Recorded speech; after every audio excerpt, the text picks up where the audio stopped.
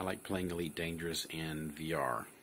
Got a Vive here, dual controller setup, but I have a baby I need to watch. So, I took my webcam and set it up right on the baby monitor right there.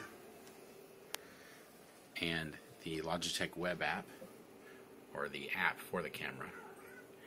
And then I use this program called OpenVR Desktop Portal. For some reason, it won't show up on that screen, but it will show up inside the headset. So, let's see if I can get it set up on one lens. There we go. You can see all around the cockpit. Context menu,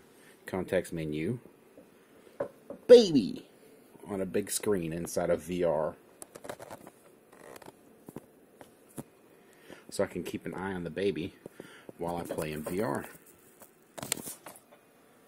I love technology. It is great.